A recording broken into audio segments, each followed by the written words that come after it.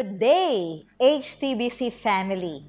In Christ Jesus, we always have hope, and the joy of the Lord is our strength. Pag-asa at kalakasan ang dulot ng buhay na kay Kristo Jesus. Why? Dahil ito ay pakikipagrelasyon sa Diyos. Sa Diyos na lumikha sa atin, Diyos na nagmamahal sa atin, at siyang Diyos na makapangyarihan. Sa John chapter 1 verse 12. Ngunit lahat ng tumanggap at nanalig sa Kanya kay Jesus ay pinagkalooban ng karapatan na maging anak ng Diyos. Kaya't ikaw ay anak ng Diyos. Nais ng Diyos na i-cherish natin, i-enjoy, at pahalagahan ng bawat isang tumanggap at nalig sa Panginoong Jesus na siya ay anak ng Diyos at ang Diyos ay tatay mo.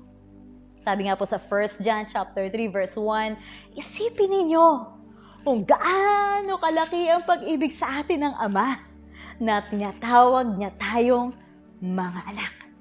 Anak ng Diyos. At yan ang totoo. What does it mean to be a child of God? Actually, it means a lot of good and great things. Actually, naglista po ako ng 8. Pero, 3 lang ang ibibigay ko ngayong araw na ito. Number 1, you are a child of God to call upon Him. At yun po ay isang privilege that we can call upon God. May panahon ba sa iyong buhay na ikaw ay nasa isang napakahirap na sitwasyon? Meron kang maigpit na pangailangan with wala kang matawagan? Mga kapatid, not anymore. Why? Because you are a child of God. You can call upon the Lord anytime, anywhere, anuman yung situation na kinasasadlakan ng bawat isa. Dito po sa Psalms chapter 18 verse 6a. Ito mababasa natin. Sabi ni King David, in my distress, I called upon the Lord and cried out to my God, and He heard my voice. At ito naman po ang pangalawa. As a child of God, you are to speak forth blessings.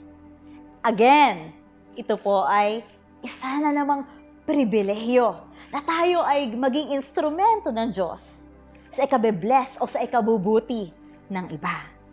Ngunit may mga time, hindi natin ito nalalakaran ang pribilehyong ito. Kailan? Kapag tayo ay naiinip.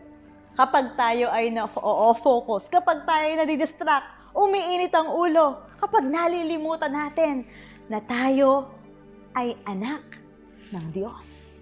Sabi nga po sa Ephesians chapter 4, verse 29, huwag kayong gumamit ng masamang salita, kundi iyong makapagpapalakas at angkop sa pagkakataon upang makapagdulot ng mabuti sa mga nakaririnig.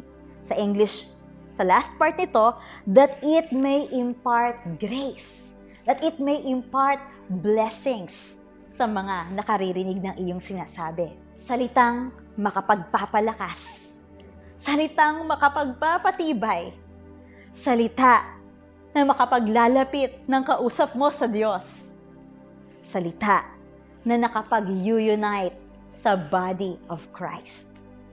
At ito naman ang pangatlo, you are a child of God, not to be a slave to fear.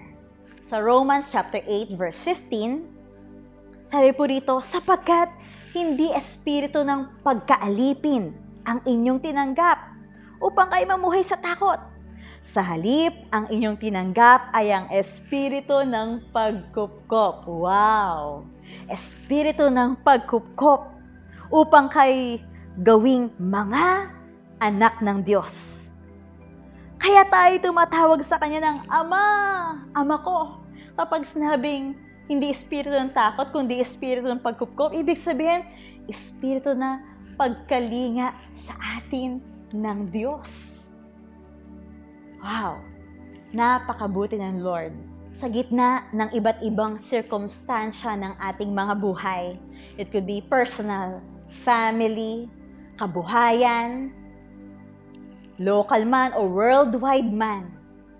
Yung mga sitwasyon na ating nararanasan. Let us always remember in the midst of that situation, we are children of God. Children of God to call upon Him.